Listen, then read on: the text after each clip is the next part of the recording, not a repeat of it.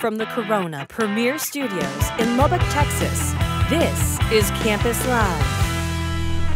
What's up, Texas Tech? Welcome to another edition of Campus Live TV, presented by Germblast. I'm Reagan Heston. In this month's Wellness Tips segment, our wellness expert, Dr. Jennifer Fye, gave us a few healthy facts about cinnamon. Check it out.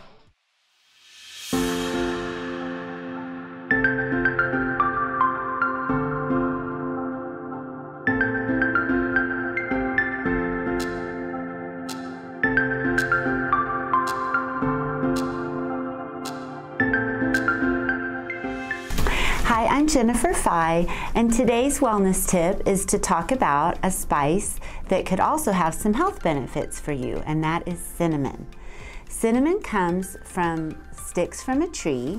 When you take the inner bark from the cinnamon tree and dry it, it forms little cinnamon sticks.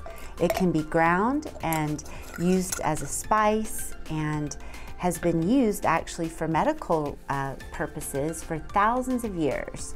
So some research shows that cinnamon can improve your glucose levels by improving insulin resistance.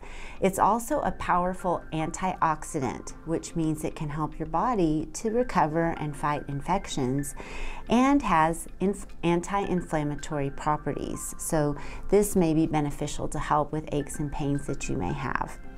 In addition, cinnamon is delicious, and you can find it in many different forms. Cinnamon can be added when it's in the powder form to be sprinkled on fruits like pineapple, apples, blueberries. We have a recipe that we can share with you for cinnamon apples that are delicious. You can also sprinkle it on meats or in chili, maybe some things that you wouldn't always think about.